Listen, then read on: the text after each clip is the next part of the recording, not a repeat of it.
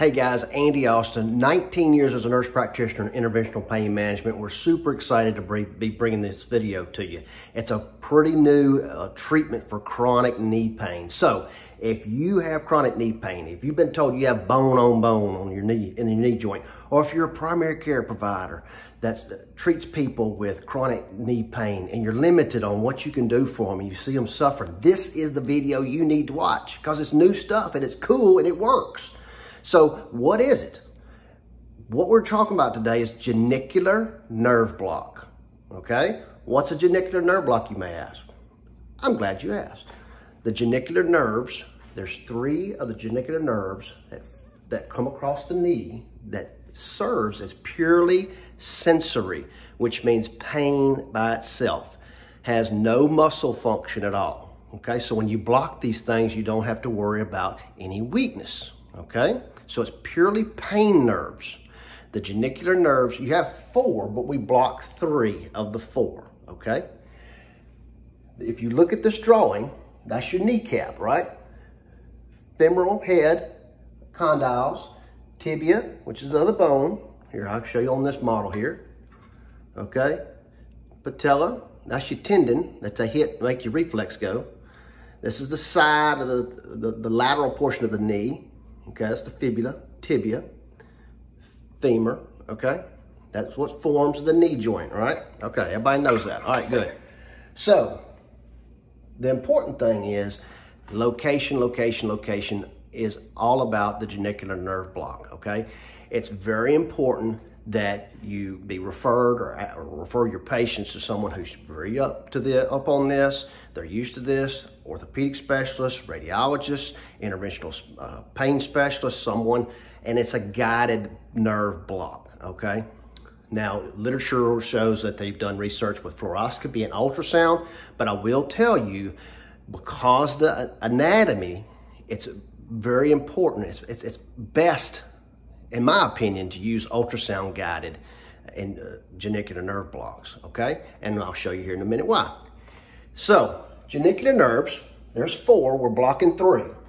The green represents the genicular nerves. So you can see these guys just spider web and cover the whole entire portion of the knee and the synovial capsule. Now the synovial capsule is the actual inside the knee joint. That's where all the inflammation and the arthritis and everything, the pain, all that bad stuff lives, okay? So we're turning off the pain communication from that on up into the brain, okay? So you have the superior lateral genicular nerve, comes right across there. Superior medial, which means in the middle, right?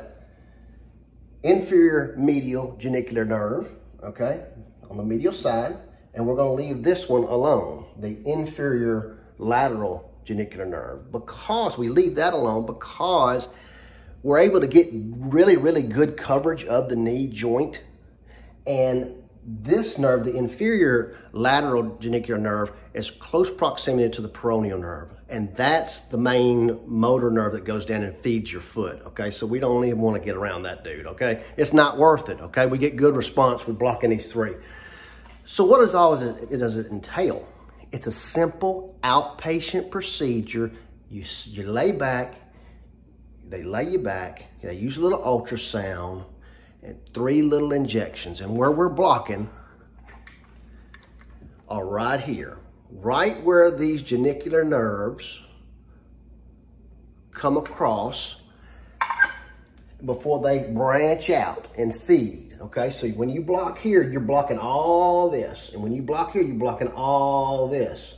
When you're blocking here, you're blocking all this, okay? And the reason why we said earlier about using ultrasound, it's easier to identify proper landmarks where you need to do the block because of the relationship of the genicular arteries. There's the red. So under ultrasound, you're moving the transducer around and you go these epicondyles, you find the genicular arteries and you know you're in the right spot because the genicular nerve lives right beside it, okay? So when you do the block, we're injecting some short-acting numbing medicine. That's a diagnostic, patients. Please keep in mind, it's for diagnostic, okay? the first part, it's a test. We numb up these nerves, boom, boom, boom, turn them off, numb them up, and you tell us how much relief you get. If it's over 50%, we're on to something, okay? And so it's gonna last, during that test period, it's only gonna last probably a day or two, all right? The length of pain relief with the blocks is not that important, okay? It's not that important. What's most important is how much relief you get immediately afterwards. Because if it comes back too soon, and it will, because the medicine will wear off, then they can do a procedure called radiofrequency ablation of the genicular nerves. Same procedure, except when they put the little needle down, and instead of injecting numbing medicine, that'll wear off in a day or two, they run radio waves, okay? And it goes down, heats the little nerve up, cauterizes the little nerve, and it blocks that pain transmission from getting out of that knee, okay? The big difference between the treatment, the radiofrequency, is it may take a couple of days for it to start working, okay? I tell people give it a week or two for it, you really to really know how much relief you're gonna get. It may take up to 3 or 4 weeks, maybe 6 weeks sometimes for maximum relief. Because remember, you think about you heating up that nerve and it's kind of scarring, and it's interfering with that transmission, okay? So around 4 to 6 weeks, you know what you got, and it should stay like that for 6 to 12 months.